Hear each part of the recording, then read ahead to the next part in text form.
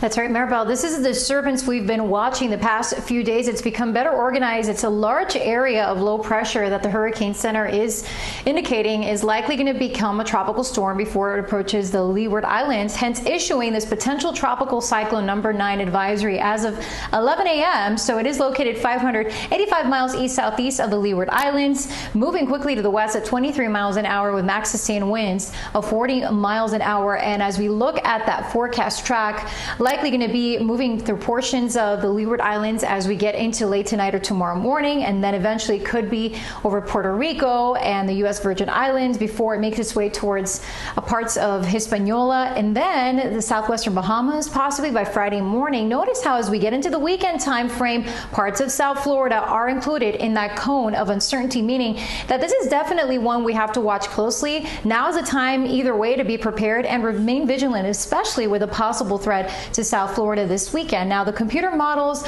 are tightly packed together, indicating that this will continue to move west-northwest, but then after we get into the weekend, that's when we see that turn to the north possibly, but will it be more of the Bahamas, or will it be more to our south, or possibly over South Florida? It's still too soon to say the exact impacts, but for now, we absolutely need to closely monitor it. Tropical storm warnings have been issued for much of the Leeward Islands, as well as the U.S. and British and Virgin Islands and Puerto Rico, and we'll take a closer look at some other issues that may be impacting this system as it moves closer to us, including some Saharan dust and our local forecast in a few minutes.